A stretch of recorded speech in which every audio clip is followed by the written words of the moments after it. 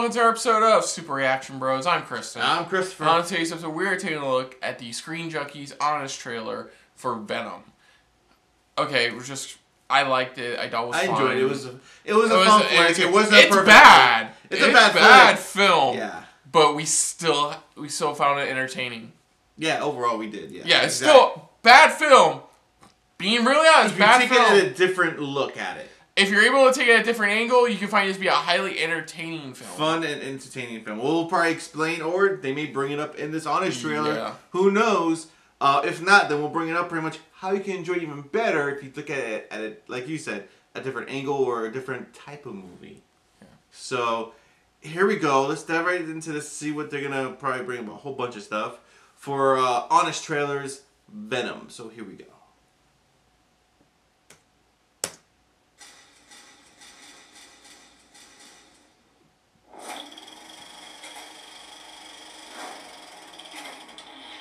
From the studio that Marvel lets play with their toys comes the Spider-Man villain everyone wanted to see on screen until they did. Hey, Parker. Oh, yeah! But they can't even afford to put Spider-Man in it. Venom. Get ready for a gnarly, sick, tight movie you'll love. As long as you're the kind of person who says gnarly, sick, and tight as this genre runs out of Silver Age heroes to adapt and enters the extreme 90s era of leather jackets and attitude for a film that would have been so much better if it were rated R. But it made almost $1 billion, so what do we know? Witness Tom Sequel. Hardy doing just the most with the role of Eddie Brock as he plays the investigative reporter like a crackhead squirrel. That was so fucking stupid. By his New York accent, I have spent a significant. Yeah, I don't know what his accent he was going for. His ever-changing man bracelets. Yeah. And so many weird little noises, you'll wonder if they've been covering his mouth for a reason. Yeah. I didn't realize. How many times you have...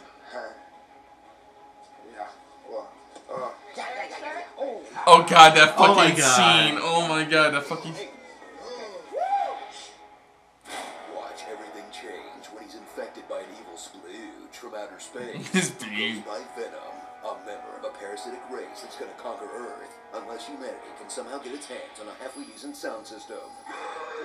Yeah, that was the weirdest thing about symbiotes. They'll chomp their way through good and bad guys alike, prompting audiences everywhere to wonder, does Eddie Brock know what human flesh tastes like?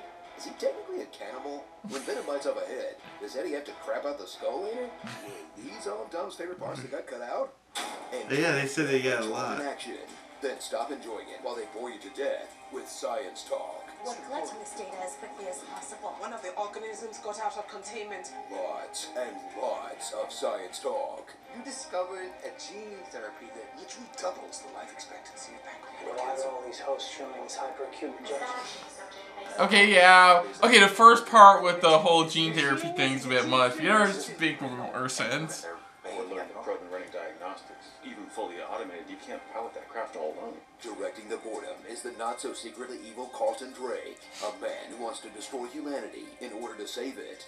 Yeah, that sounds right. Extinction. A plan shared by this film's villain, Infinity Wars, Mission Impossible Fallout, and The Predators. And that's just in 2018.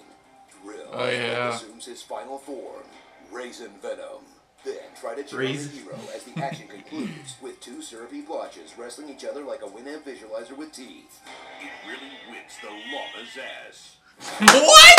Not just an action movie, it's also a love story, as Eddie is torn between his love of Michelle Williams' terrible wig I'm sorry about Venom. and the special Yeah. That was a wig? to make the leap. Yeah, even my wife was like, that's a horrible wig.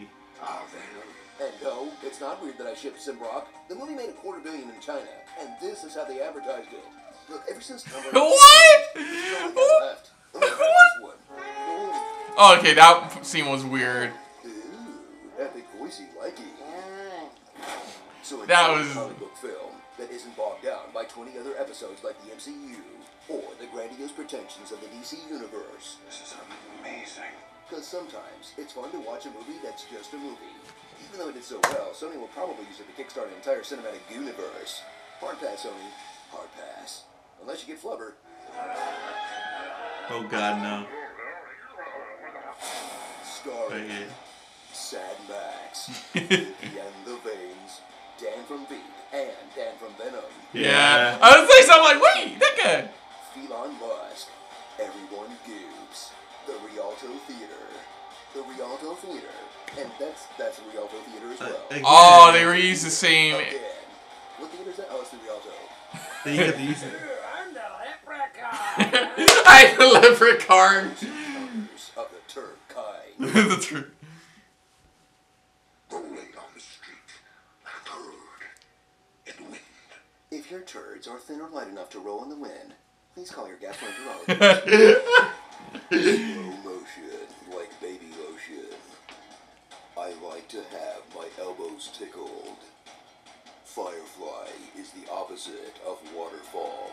Ah! Blockbuster. Firefly's the opposite. Let the devil in. I love that one. Firefly's the opposite of waterfall. Oh, clever. Again, like they said, pretty much. If you watch No, it would be water drive instead of fly drive. Go on. like they said, pretty much. If you looked at it as a different type of film, You know, it's gonna be fun and entertaining. You know, you don't have to be worried about anything from the MCU. It's just a movie you can sit down and watch. And like we said, we sat down and we thought of it as a buddy cop movie. I honestly didn't realize that was a wig she was wearing. I honestly did not. I didn't know either until my wife pretty much was like, she's like, that's a horrible wig she's wearing. I'm like, that's not a wig. She's like, sweetie, that is a wig. I know my wigs. I'm like, okay, that's a wig. I didn't know that was a wig. Yeah, but that's so it fooled me.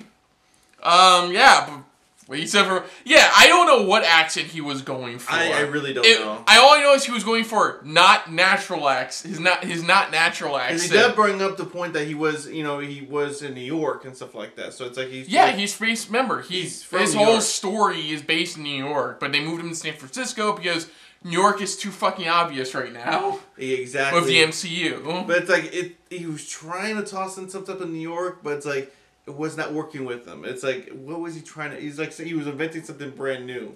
Yeah, I saw her new boyfriend. I'm like, wait, isn't that the guy from Veep? I was like, why do you think I look familiar? Even I was sitting going, oh, this guy, cool. Yeah, but yeah, they even enjoyed it to an extent. It was fun, pretty much. Again, like I said, we sat down and we've heard a lot of people said if you enjoy it as a buddy cop, if you like buddy cop films, you're gonna have fun with this. Yeah. That's why I went into it as is that I imagine this was a buddy cop film and I had fun with it. But if you tell me, oh, it's gonna, it's like my mind's gonna be focused on the comic book stuff like that, then it's a horrible film of how they did it. Mm-hmm. But overall, if you look at it as a buddy cop film, you're gonna have fun. You're gonna enjoy it. Mm-hmm. I didn't know, like I said, the whole Rialto Theater. How many scenes they reused just for that one?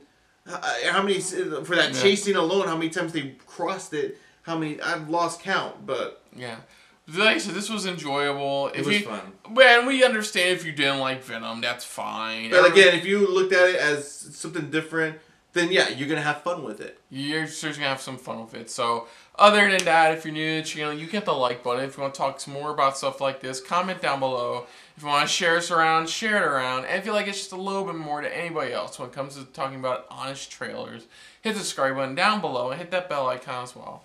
Very interesting how they use those posters in China. That and the llama whipping part. Yeah. I was like, wait, llama whipping? Hey, where did that come from? But the posters overall. I didn't know that's how they promoted it. I honestly Holy crap, they made it seem like it's a happy cheer go film, for the kids. Yeah. But let us know what you guys thought of this. Overall, let us know what you guys thought of Venom. Not as a comic book movie, more of as a movie in general. A movie in general. What do you guys think of it, pretty much?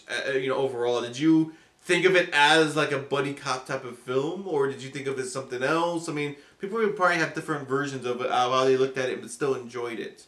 Let us know what you guys thought of that. Let us know what you thought of the Honest trailer, favorite part in Honest trailer that they brought up. But most importantly, thank you for watching. So until next time, I'm Chris. I'm Christopher. And of course, this has been yet another Venom-filled episode of SRB. See you later.